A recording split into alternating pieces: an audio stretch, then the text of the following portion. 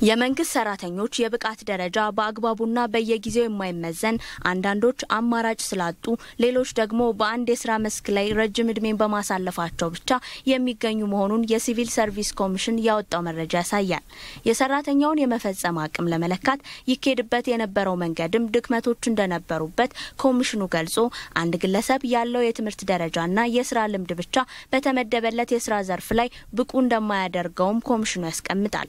በመንግስትም በጥናታዊ ጽሁፎችም በሌሎች ጥናታዊ ጽሁፎችም በአብዛኛው የሚገለጸው ነገር የኢትዮጵያ ሲቪል ሰርቪስ ብቃት የሌለው ሲቪል ሰርቪስ ነው። የመፈጸም አቅሙ ክፍተቶች በጣም በእጅጉ ያሉበት ነው።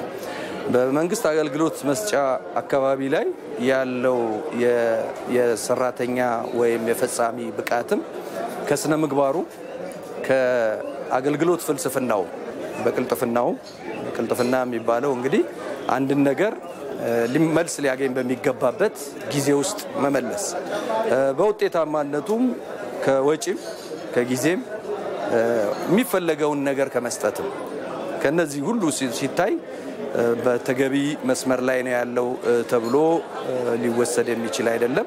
በሲቪል ሰርቪስ ኮሚሽን የተዘጋጀው የብቃት ማረጋገጫ ማዕቀፍ ፕሮጀክትም ዋነኛ ትኩረቱ የመንግስት ተቋማትና ሰራተኞች የሚሰጧቸው አገልግሎቶች የዘመኑ ቀልጣፋና ውጤታማ እንዲሆኑ ማስቻል ነው። ሰራተኞችን በዕውቀት በአመለካከትና በክህሎት የበቁ ለማድረግ ማዕቀፉ እንደሚረዳም ተገልጿል። የብቃት ማረጋገጫ ማዕቀፍ ሰራተኛው ብቃት ያለው መሆኑ ሰርቲፋይ እየተደረገ የተመዘነ የሚሄድበት ነው።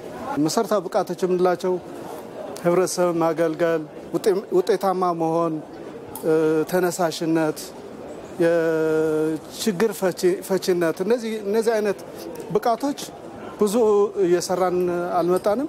በፕሮጀክቱ ሰራተኞች ያሉባቸውን ክፍተቶች በመለየት ብቁ ለማድረግ እንደሚሰራ የተገለጸ ሲሆን ፖለቲካና የመንግስት ስራን በመለየት የአመራር ጥበብ፣ አርቆ ሐሳቢነትና የአስተሳሰብ ብስለት ደረጃን ከፍ በማድረግ ተቋማት ለህዝቡ የሚሰጧቸውን አገልግሎቶች ለማሻሻል እንደሚሰራም የሲቪል ሰርቪስ ኮሚሽን ገልጿል። ፕሮጀክቱ ካሳለፍነው ጥር 1 ጀምሮ እስከ 2 ዓመት ከ6 ወር ተግባራዊ የሚሆን ነው።